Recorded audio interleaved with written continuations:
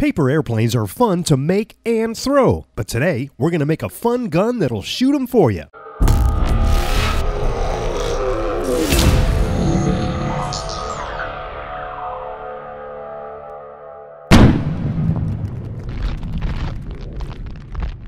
I picked up this Shadow Pulse Blaster at my local discount store for $5. It makes a pretty cool sound effect and lights up. I've also had this small cheapy RC car sitting around, so I'm going to use this too. It's got what we need inside, 2 small DC motors.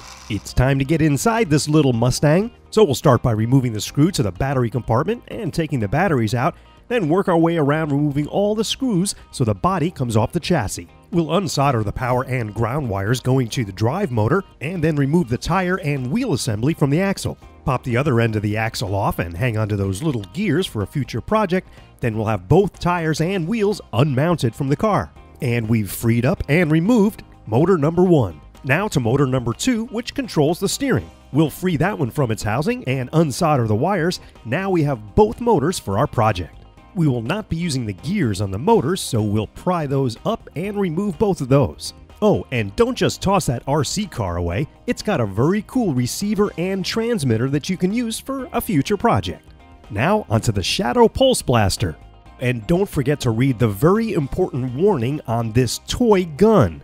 Boy, times sure have changed. After removing all of the screws, we're going to pry this gun apart and separate it into its 2 halves. It's a pretty basic setup inside with a trigger and a small momentary switch that goes to a circuit board, has a little speaker and lights that light up. Now we need to find 2 spots on this circuit board where we'll have power when we press the trigger and hold it down, and we've located those contacts. So it's time to get a small piece of wire and we're going to solder it on those 2 contacts. When that's done, we're going to put the 2 halves together, but not screw all of the screws in, just a couple to hold it in place until we route this wire to the correct location. Now it's time to attach the tire and wheel assemblies to the motors. To get this job done, I'm going to use some 5-minute epoxy, but first, the axles on the motors are a little bit too small for the wheel, so I add a small piece of heat shrink tubing, and that'll give us enough thickness. Now we have a nice snug fit to glue those wheels onto the axles. Once they're dry, we've got our launching assembly. There's 2 ridges on the top of the gun that have to go in order to get a fairly straight alignment with the paper airplane, so I'll use my Dremel to sand those down.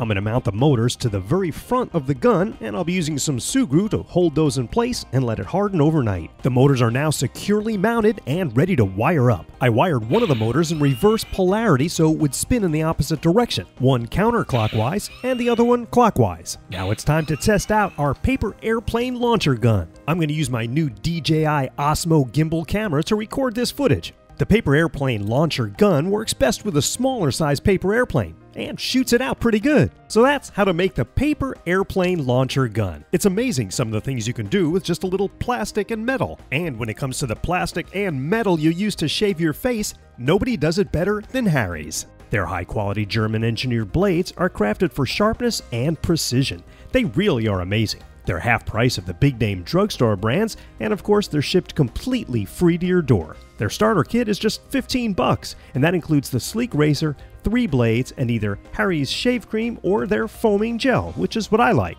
Plus, as an added bonus, you'll get $5 off your first purchase with my code kipkay5.